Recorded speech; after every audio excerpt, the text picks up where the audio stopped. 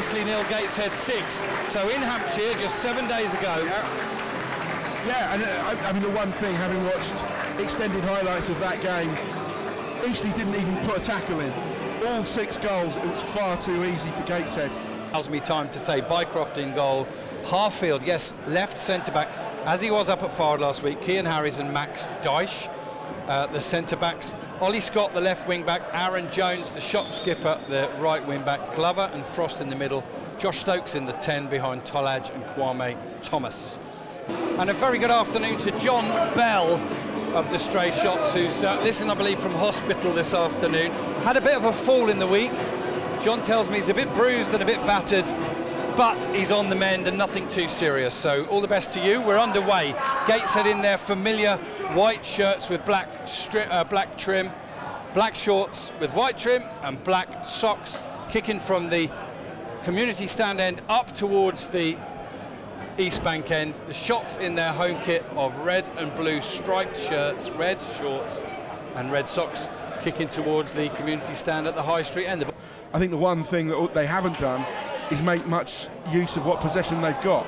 They're not able to keep the outlet balls. Ball forward into Denanga here inside the penalty area, and he shoots, and it's saved by the feet of Bycroft. And it was a goal kick forward from Bycroft. Kwame Thomas tried to chest it in the path of a shots play, chested it straight to a Gateshead player. They were in within 2 passes, and Bycroft has made the most important save of the day so far. It's to the left of the D, if you like, the left-hand edge. So about 30 yards out, maybe 29. And no doubt who's going to take it is Ed Francis, left-footed to the right-hand side. And it's parried away by Bycroft. I'm going to say I think it was heading just wide, or at best hitting the left-hand post. Bycroft couldn't be certain of that, took no chances, put it behind the goal, and it's another corner to Gateshead. Haven't been to you, Steve, for a minute, just while Archie Mares stood on the ball on the edge. Well, in fact, now he bangs it straight down the middle, looking for Francis, who gets a little bit of a flick on. Denanga shoots, and it's a good save away to his right by Bycroft. Be even better than his save in the first half. Yeah, Steve. I mean, that was an excellent save from Jack. It was Denanga struck it well. Ball forward, Jones heads it back to the edge of the area. Thomas takes it down on his big chest into the path of Tyler Frost.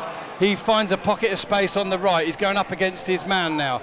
He needs a bit of support and help. He goes back to Aaron Jones, tries a first-time cross. Tollage diverts it towards goal, and it's stopped relatively comfortably by Archie Mayer, although it does fumble it a little bit. Is he fouled? No, nothing given. Ollie to Wian.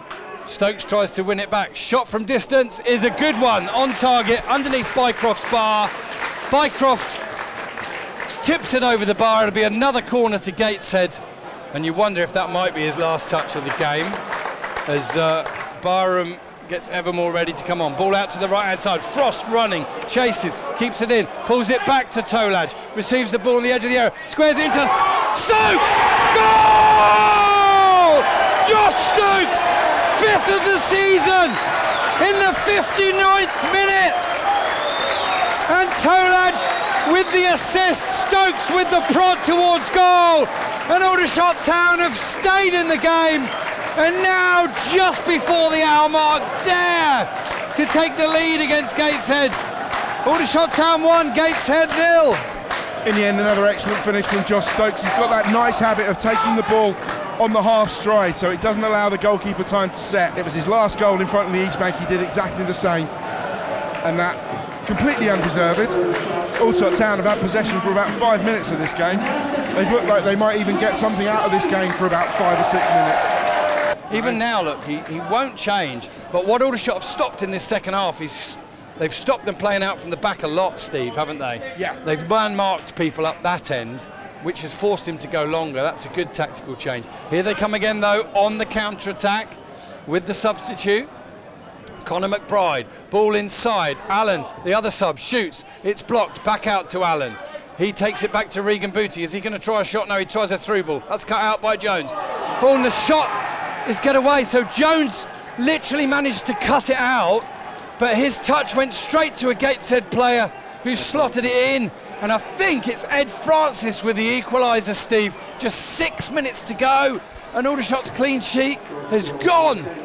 Aldershot Town 1, Gateshead 1. Ollie into Allen, and goes for the return pass. And Ollie Scott battling well against him. Back he goes to Ollie. Ollie clips the ball into the penalty area. It's held up by that substitute McBride, who's all over the pitch since he's come on. Back to Allen. Allen squares it in wide, picked up, squashed in further. Ollie touches it back. Shot comes in from McBride.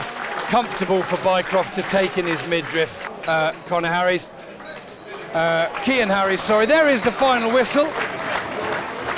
And at exactly 5 o'clock, it finishes. Referee Wayne Cartmel brings it to a close. It's a very hard-earned point from the shots.